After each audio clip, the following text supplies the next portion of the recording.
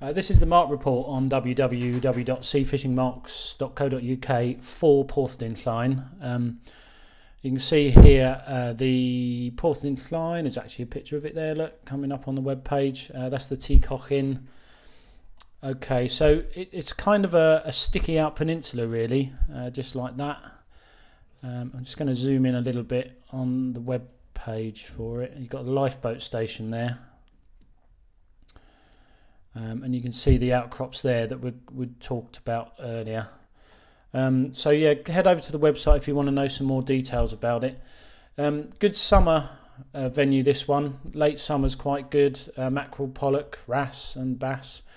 In the winter you may well get whiting, codling. There's definitely a chance of strapped conger as well. And rigs, keep them simple. Pulley rigs, 4-ounce leads. Use the grips and spread the grips out as well to stop them falling through the little cracks. Fresh mackerel's really good, and of course your lures for your pollock and the occasional coalfish in winter. I've come onto this really to show you about the parking and walking. There's 3 options. You can park at the golf club. You do risk a clamp there as well. The locals seem to get away with it.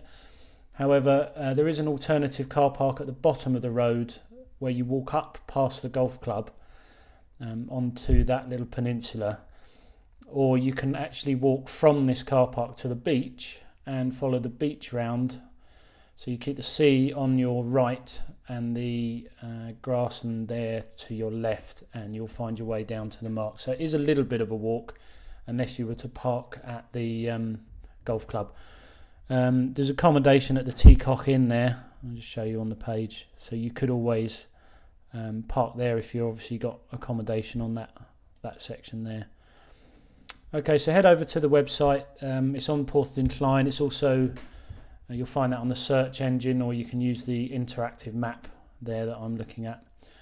It's a nice hard fighting pollock there for a young chap, Porthdinllaen Lingard. That was caught on a spinner. And Jake Lingard there showing off his pollock. So it is suitable for children, but not everywhere along the rocks. You need to pick your marks for the kids as well. There's an even bigger one there. Oh, looks like mum. Vicky Lingard, 3.5 pounder. Beautiful fish, look at that. Okay, so yeah, I mean, in terms of summer species, you're looking at mackerel, pollock, wrasse, occasionally bass further in towards the beach when there's a bit of a surf running. In the winter you'll catch whiting, codling and strapped conger. August and September tend to be the best months, and keep the rigs really simple if you're using bait. Single hook pulley rigs, 4-ounce leads, something like a 2.0. Distance casting might get you some surprise catches. There's been turbot caught here, for example. Can be a really good mackerel mark, although they haven't been showing here in June. May have to wait till July or August for the mackerel, if recent years are anything to go by. Okay, also it's a good light rock fishing mark as well, so for all those mini species, have a look at light rock fishing, particularly good, especially for the kids as well. So do pick and choose the exact marks you fish on along this small bit of peninsula. So yeah, that's the website page on it anyway, if you wanted to have a look in a little bit more detail. I think there's a few comments there as well.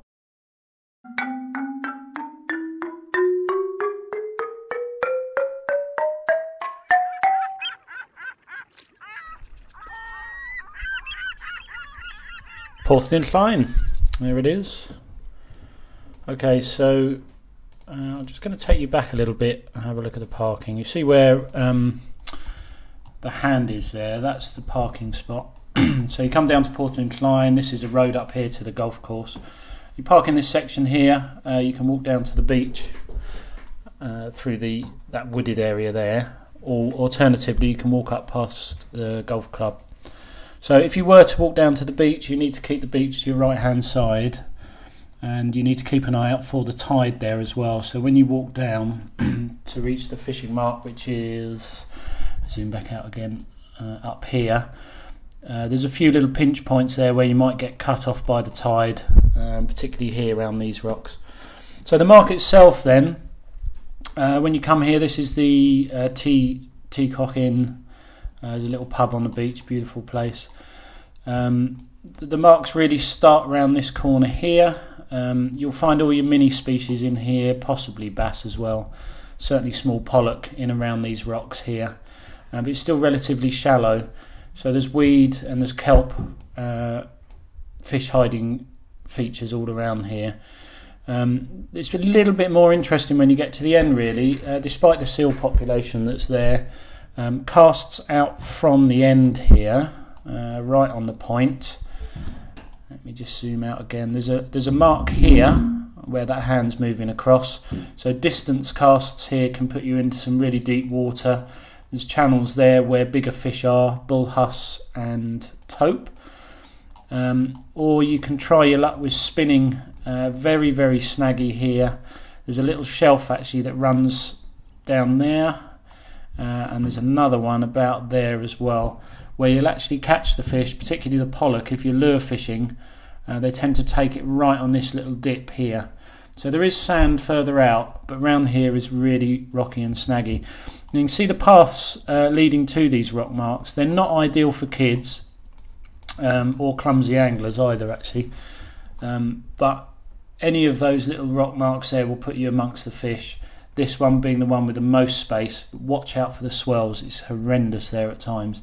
You need to be right back from the water for there, and really cautious when landing fish as well.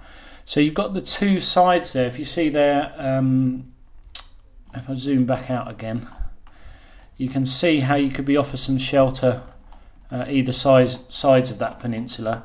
Access is a lot more difficult down here. It's steeper. You can almost pick it out there on the map.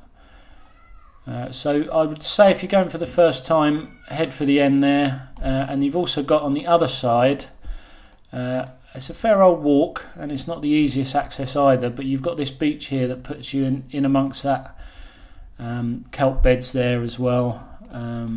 I've seen spear fishermen here, so there's obviously fish here. This is shallower water.